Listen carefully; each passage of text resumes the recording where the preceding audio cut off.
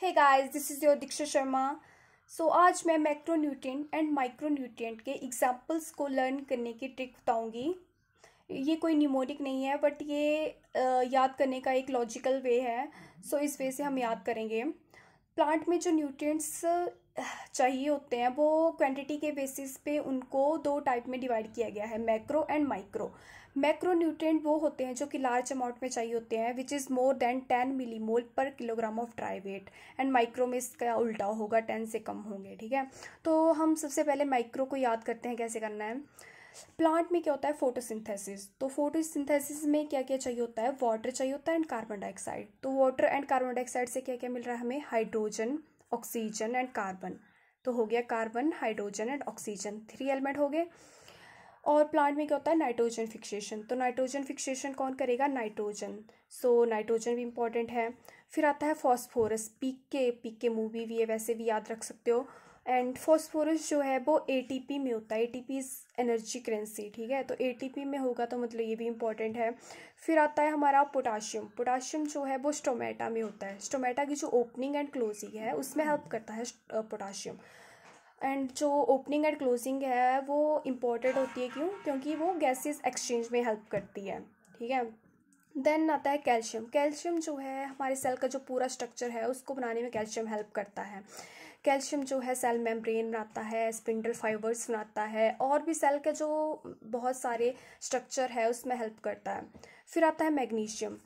Chlorophyll जो है वो फोटोसिंथेसिस में हेल्प करता है, तो क्लोरोफिल का जो स्ट्रक्चर है उसमें भी मैग्नीशियम होता है, तो इट इज़ ऑल्सो इम्पॉर्टेंट। फिर आता है सल्फ़र। सल्फ़र थोड़ा कन्फ्यूजिंग रहता है कि मैक्रो में है या माइक्रो में। तो सल्फ़र जो है वो अमीनो एसिड में प्रेजेंट होता है, सिस्टीन में और भी अमीनो एसिड है जिसमें कि सल्फ़र होता है। और अमीनो एसिड क्या करते हैं, प्रोटीन को बनाने में हेल्प करते हैं। Sulphur is also required in large amount.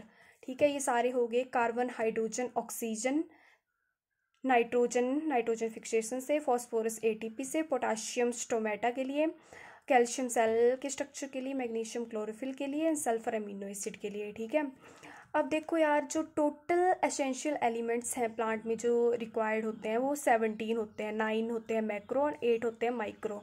ठीक है, अब इसके अलावा भी 4 ऐसे एलिमेंट होते हैं वो जिनको हम बोलते हैं बेनिफिशियल एलिमेंट। बेनिफिशियल एलिमेंट को याद कैसे करेंगे, 3SC, sodium, silicon, selenium and cobalt.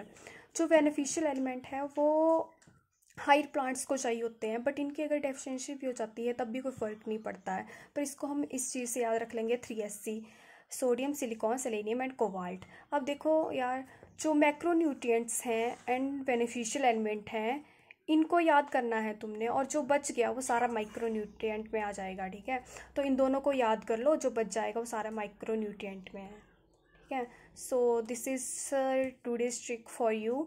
अगर आपको सच में इससे याद हुआ है देन सब्सक्राइब करो मेरे चैनल को, this gives me motivation to make new videos for you. And like कर दो अगर आपको समझ आया, जिससे मुझे पता लग जाए कि हाँ रियली मेरी ट्रिक वर्क कर रही है या नहीं। अगर आपको ये फ़ोटो चाहिए हो इसका तो आप मुझे कमेंट सेक्शन में लिख सकते हैं। Thanks guys.